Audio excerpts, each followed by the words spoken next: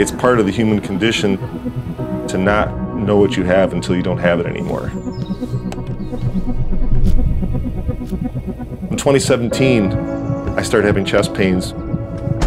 The main artery in my heart was blocked. I was given a second chance, but I wasn't sure at what. I had to think about that for a while. Water's just always had this really calming effect on me. I was out ice fishing and listening to this podcast on simple, brilliant ideas. One of the things that occurred to me was that maybe I can do some good through my work at BASF. And that's really how the drip irrigation project started. With climate change, water is becoming very scarce in a lot of places where there's a lot of hungry people. This project is working to develop an irrigation system that's powered by the sun. Drip irrigation systems deliver water exactly where it's needed.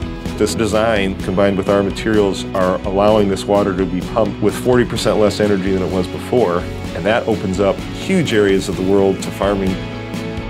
When you come that close to dying and then you don't, it shifted my perspective. There's an African proverb, we don't inherit the world from our parents, we borrow it from our children, and that's really the way I see it. We all have an impact, whether we know it or not. Now it's up to science and technology to solve this problem. And it's going to take willpower and commitment. I see that in a lot of people. It gives me hope. The only thing we have to change is everything.